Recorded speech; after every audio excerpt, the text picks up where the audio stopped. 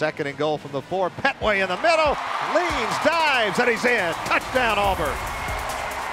I say leader for him just because he's one of our older offensive linemen, and he knows all the plays and all the schemes, and he really helps our young guys develop as well as in game. He's a very reliable guy. He's somebody we can really count on, whether it's run blocking or pass blocking. Genuine. He's a nice guy. He's just a good guy to be around. He's a good friend of mine, and just always just wanting to get better and always trying to improve himself. Versatile. He's played like 3 or 4 of the offensive positions and done it well. So when you have that kind of versatility, it definitely helps him in the long run. It definitely helps us.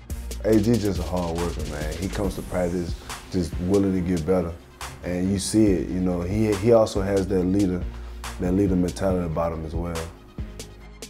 Dependable. On the offensive line, he can do a lot of things. He's very, athletic. He can move. He's strong with his punch. And from last year, you seen he can play tackle, guard, or center. So I feel like he's very dependable for that offensive line. 3, 1, 2, 3.